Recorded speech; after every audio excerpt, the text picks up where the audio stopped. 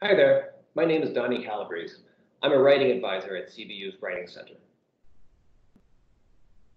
The topic of this video is getting used to referencing and citation in university writing. As students, the work you do builds on the work of scholars who contributed to the conversations and debates before you. Most of the papers you write in university will require evidence or support from outside sources.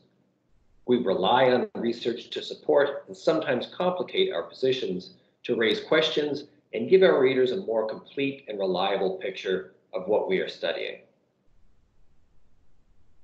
From brainstorming to bibliographies, we interact with sources many times throughout the course of a paper.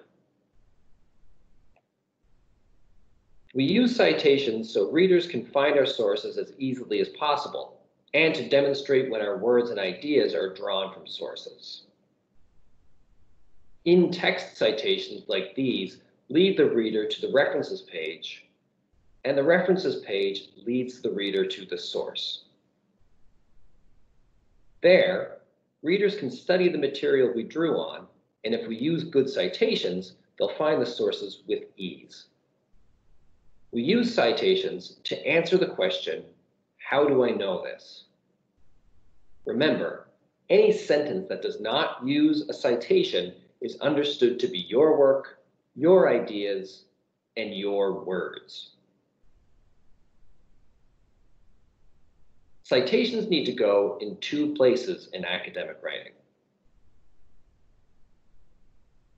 In-text citations tell the reader when a sentence contains words, ideas, or information from a source.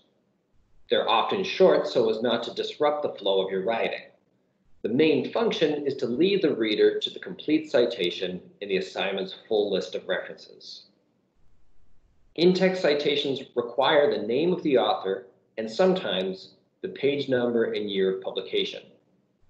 Most importantly, citations give credit to the sources upon which you are basing your research and arguments. In the references list, all the sources are collected in one list at the end of your paper. The Works Cited page allows us to find the sources that were used in the text and conduct further research. Depending on the course you take, a different style manual may be prescribed. They're all slightly different, but all of them look something like what you just saw in this video. Remember, regardless of which format you use, citations must appear in the body of your assignment and at the end in the references list.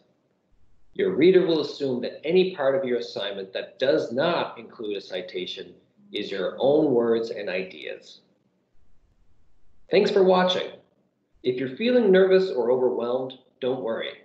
Make an appointment to meet with the Writing Centre by visiting cbu.ca/writing-centre or email us, writing_centre@cbu.ca.